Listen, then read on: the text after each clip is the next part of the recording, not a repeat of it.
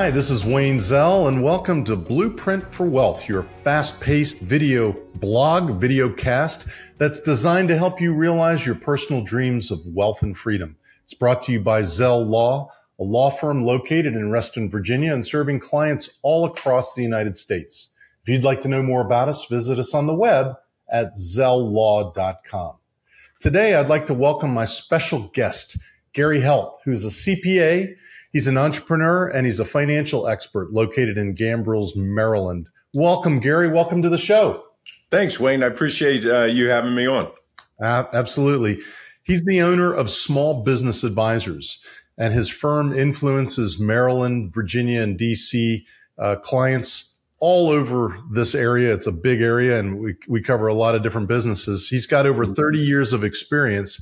And he authored a book called The Right Team, The Right Plan, a winning approach to growing your business and your wealth, and hosts the Grow Your Business and Grow Your Wealth podcast. First of all, Gary, show us your book, because I think it's kind of cool. It's cool to write books. I like writing books. Yeah. And you've got #1 bestseller status. Tell us about the book real quick. Yeah. So what I talk about in the book is making sure that you pick a financial team and you're picking the right team to help you implement your plan. And what I've done is I've done some different interviews and I've taken those interviews and have them here in the book and really talking about, make sure you let your team of financial experts talk, because that's what's really going to help you get ahead, is by letting all of us talk together about who should be on that team. I think that, your corporate attorney, you should have your CPA, you should have your financial advisor. I like business coaches. I think you should have a business coach on there. Okay. Your insurance broker is another good one to have on there. If you have other people that are part of your business and your internal executive team, they would also be good to be on there. So that's good advice, and maybe even your banker. Who knows? Correct. Some bankers shouldn't be included. Just kidding. 1999, you started your firm. Who inspired you to start the firm? What was your background before that? Sure. Going way back, when I was young, I honestly wanted to be an FBI agent. And that's what really got me into the accounting side of things. When I was in high school, one of my football coaches had me take a bookkeeping class that he taught. And I mean, to me, it was like the tricks. I saw it, and it makes sense to me. Okay. So because of that, that's the route that I took, getting my accounting degree, and thought, okay, hey, I'm going to graduate college. I'll go apply to get an FBI and go out there and catch all the bad guys. Well, when I graduated college in 1990, the FBI was on a hiring freeze because they had some hiring practice problems at the time. So they kind of had the hiring freeze on. So at that point, I'm like, well, I need to start my career. Right. Worked for a very, very small accounting firm, and then worked for a mechanical contractor for a couple years, and then started working for nonprofits and then some for-profits. And it got to the point where it was like, okay, I'm helping a lot of people make a lot of money, and I'm not benefiting. Because again, it was always the salespeople and people like that were getting, the big fat bonuses and stuff. And I was the one putting in all the long hours and everything else. So I said, hey, it's time to go out and start my own, my own firm. So it's been about 25 years since you started it. How's it gone? It's interesting when you say you're going to start, everybody tells you, oh, I got all these people for you. And then you go out there and you start, and, it's kind of crickets. So it's taken a while to develop, and my God, I've learned so much over time. And and really, looking at my team of people that I put together and have just seen the evolution of that because it's changed for me because, I outgrew some of the people. Some of the people decided to take their careers in a different direction. So it has really changed. And then also, just business in itself, has changed. So it's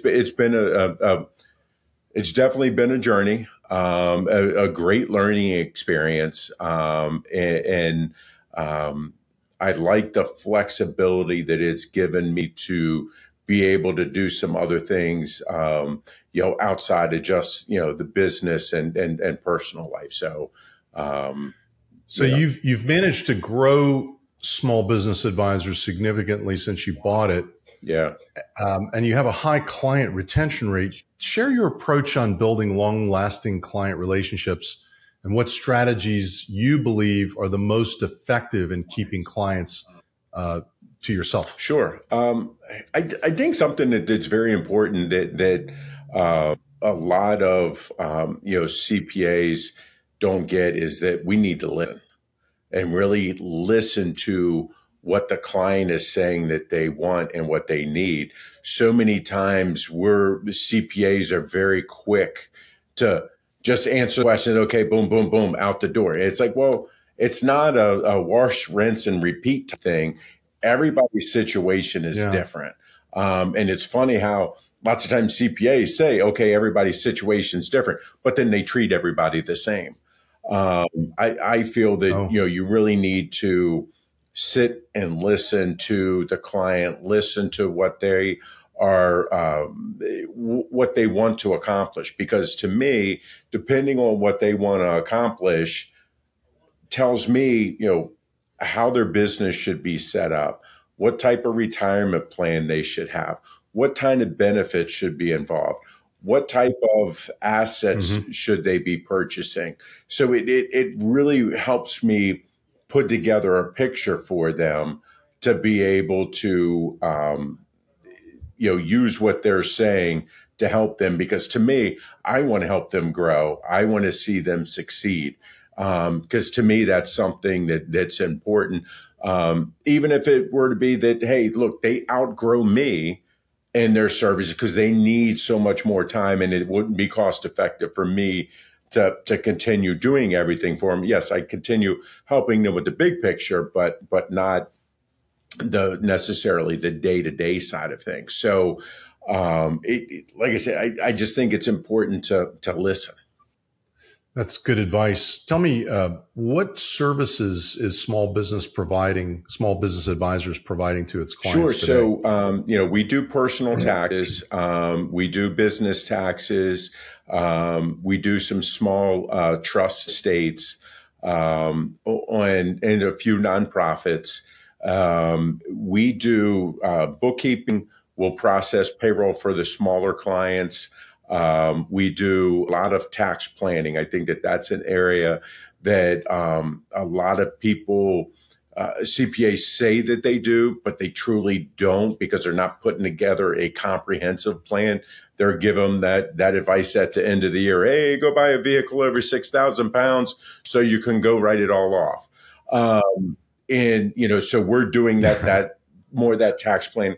We do bookkeeping for people and help them manage that side.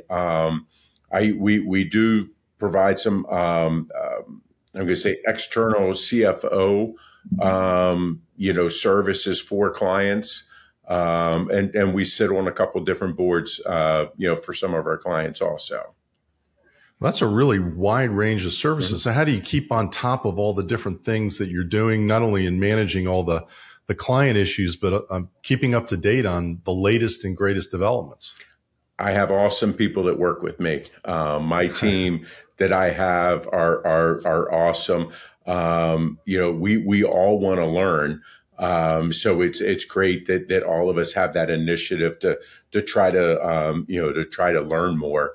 And again, it's our investment in technology. I mean, we definitely have I don't want to say we're on the cutting edge, but we really leverage our technology to be able to be more efficient in what we're doing. How do you do that? What technologies are you using that makes you more efficient? So one of the things that we use client portals, which a lot of people use as like document storage, but we use that more to communicate with our clients, providing documents, receiving documents. So they're not having to, okay, either I got to come to the office or I got to mail it in or whatever. We can, upload it. So it's much quicker, from that standpoint. Using QuickBooks Online has been something that I'll tell you, I went kicking and screaming because it was so different than what I was used to. But, it's so much more secure than emailing back and forth the files or sending a disk or whatever method you were using before. So we're able to be in the system at the same time that the clients are. We're able to have up-to-date information, and so the client, when we need to have meetings because a client wants to do something, we're able to look at the same data at the same time. Do you have any good stories of how you've saved a client a lot of money because of the tax planning that you've done for them? Yeah. I mean, I'll tell you, for businesses that we have helped and put together tax plans, we typically cut their tax bill by about 40%. How? So what have you done? Give us some examples. Sure. The listeners can understand how you guys do it. Some of it is going back and looking at their entity structure. When you guys do a lot of formations and making sure people are set up properly, not just for today, but then to be able to grow and exit later on. But we have found lots of times people aren't set up right. They started out where they were working on weekends doing plumbing or whatever it was that they're doing. Next thing you know, they have a full-fledged business. They're making a couple $100,000, but they're still filing a Schedule C because nobody's ever told them.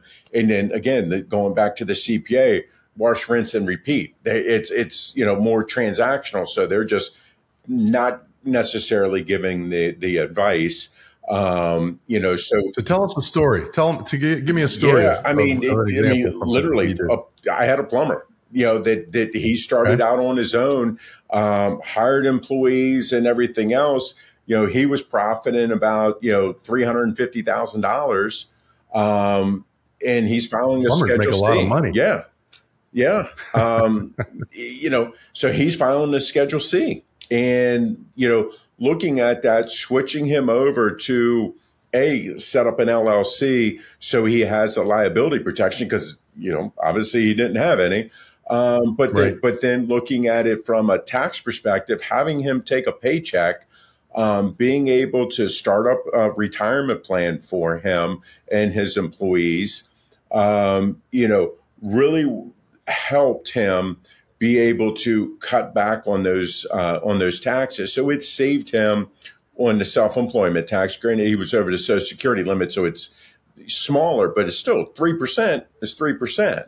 It's looking at that, but then looking at, hey, if I set up my retirement plan inside my S Corp, I get to deduct that before the money flows onto my personal tax return.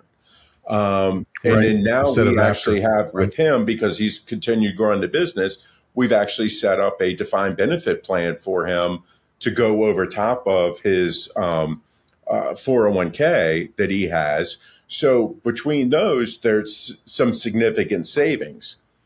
Well, do you help the clients actually set up these defined benefit plans, or do you have people that you go to do this stuff? So I know the plans very well, but I have outside actuarials, TPAs that actually put together the documents, put together plans, do all the testing, do all of the filing. And that's, earlier you asked the question about efficiency and stuff. That's one of the ways that I stay efficient. I don't get bogged down in everything. I know a lot of the concepts and stuff, and I bring in the experts at it to be able to do it. Just like, with what you do, Wayne, with helping people with exit and stuff like that, we call people in like you to help with that side of it, to help with the cash balance. This plumber, I mean, he ended up buying a building that he's got. Part of it is he's renting to his S corp. Part of it, he has other people that are in it, renting from him. So when he bought it, we had him do a cost segregation study. So then that way he's able to write off more of the depreciation here in year 1 through 7 as compared to over 39. And a lot of people are going to in English, because a lot of people don't know these rules. I'm going to slow you down for a second. So, I know what you're talking about, but when you're talking about a cost segregation study, you're telling the client is identifying pieces of tangible personal property within a building. Correct. That can be segregated because it's separately identifiable, and you can write that off over a faster period of time, right? Correct. So what we do is we'll have an engineering firm come in. If the building's already built, they will come in, they will go through the building, they will take a study and look at, and they will assign costs to the electrical system, to the light fixtures, to the plumbing, to the HVAC, concrete, everything. So they do all of that. So what happens is that instead of taking 1/39th of everything every year, because real estate's depreciable over 39 years on a straight line. For commercial basis. real estate, you're writing it off over 39 years. So now instead of that, we're able to take those individual items that have been broken out in that cost segregation study, and we're able to write, like I said, some of it off over 1 year, some of it over That's 3, huge. and so forth. So again, you think about, I just spent a lot of money buying this building or this property. Now I'm able to expense more of it today, which will help me recover some of my cash from it. Does it cost a lot to do a cost segregation study as compared to the benefit that the client derives from it? No. I mean, when you really look at, depending on the size of the property, you could say that, I think when this gentleman did it, and I forget how many square feet he has, I had another one that we did was a daycare, and we did it kind of as they actually built it. So it made it, super simple because they had all the invoices and stuff. But I'm going to say it cost them $7,500. And this was just 2 years ago. So because of that, but then they're right. The amount of tax savings that they got was probably, 5 times that in year 1. So to me, awesome. Plus they got to write off the cost of the cost segregation study. So, it was pretty significant. Unless you have to capitalize it as part of the building. Well, there you go. I'll get past that one. Community involvement. You're really actively involved in your community. You give through a charity for the kids. Tell us about For the Kids and how this particular effort has integrated your business values, but also the impact it's had on your team and on your community. Yeah. So, goes back to 2000. So, I started, the business, and then about 3 months after I did, my friend Mike started up his own insurance brokerage business. And when he started up, I said, "Hey, I got space. Why don't you come in, help save some of your money, help defer some of my cost," and so forth, and so forth. So that's what we did. And one day over lunch, we were talking, and I said to him, it's like, look, I think we need to do something to give back to the community, because I think as a business owner, community supports us by giving us jobs and everything else. I think we need to give back to the community. And so we started kind of talking through it. We both like playing golf. So we were like, hey, well, why not do a golf tournament? And then we can give the proceeds. So we founded For the Kids. And what For the Kids is about is we we raise money for a local family that has a child that has a serious illness. So what we do is, we started first year we started out, we had 40 of our best friends get together and everybody's name was thrown into a hat. And Gary, you're playing with Wayne. And we went out and it was a 2-person scramble. And we played against it. Well, we've evolved over the time and, got to where we were doing a 4-person, scramble. And then, with that, we've started selling out. And then now, basically, this year, our tournament's the first Monday in August. And we sold out our tournament out in less than 36 hours. Wow. And how much money do you give to charity as a result of these tournaments? So depending on the year, we have, at this point, we're averaging about $27,000 a year that we give to the beneficiary. That's wonderful.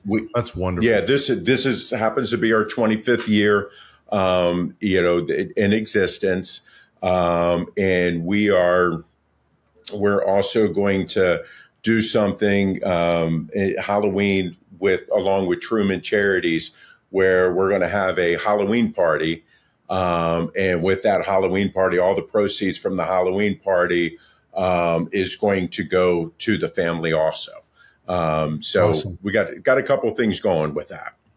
Sounds great. I'm going to switch gears a little bit, talk about financial strategy and some of the challenges that your clients and other businesses are facing today. What are some of the common challenges that you see businesses facing in developing their financial strategies today? And how do we overcome them? Yeah, I think one of the things that happened with COVID and coming out of COVID, money was so cheap.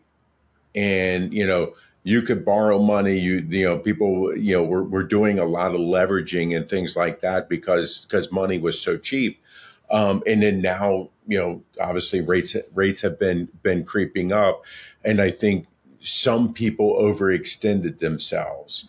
And then now it's kind of come back. So really trying to work with the clients on their cash flow and trying to get, debt paid down and stuff like that. So they're not spending too much on it. But was it mostly variable debt? Yes. Where the interest rate was increasing? So now we're way over 5, 6, 7%, depending on what kind of debt you've got. And that's really expensive. Yeah, exactly. Some of the people, we were lucky because we saw that rates were starting to creep back up, and they ended up refinancing and got a fixed rate in term. So they're getting it, getting things paid off.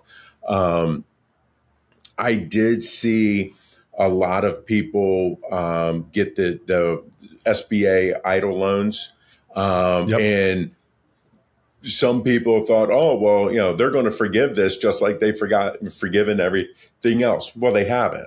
Interest rates are really low, so you can't complain too much. Right. But we're finding that some of them are looking at, trying to pay this back, is significant. And we're trying to get them to pay off, make extra payments on it to try to get it down, because obviously in those first few years, the interest is high. One of the things I do have to say is anybody who has, the EIDL loans with the SBA, is because they aren't really sending out statements saying, hey, this is how much interest you paid us. So you need to be proactive with your amortization schedule, but you can also reach out to them and ask them for what it is. So just make sure you document it, because can you prepay it? You can prepay it, without penalty. Correct.